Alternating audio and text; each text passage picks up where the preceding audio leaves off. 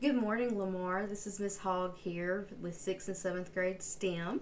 I just wanted to share a quick few words with you this morning before you start your school day.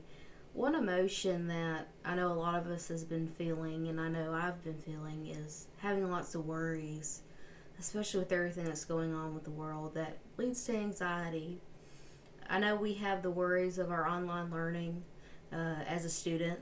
Teachers also have the worries that go along with it. We have the worries of our health right now and people that we know. And we also have those worries if your parents or people you know work in the medical field, what they're having to deal with now. But when I have those worries, one thing that helps me is I look to the sky and I look at the birds. Because Jesus teaches us in Matthew chapter 6 verses 25 through 34 when he's on the Sermon on the Mount about the cure to worry. And he discusses about the birds and how he feeds the birds in the sky.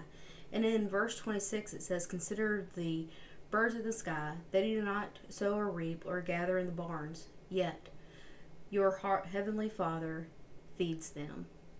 Aren't you worth more than that?" That just makes me comforted that the Lord takes care of the birds in the sky, and I know He'll take care of me. So during this time of worry, just look to the sky and look at the birds so that they can bring you comfort. And one last verse to leave with y'all, with Philippians 4, chapter 4, verse 6. "Do not worry about anything, but in everything through prayer and petition of thanksgiving, present your requests to God." So we can always pray during this time of worry and anxiety.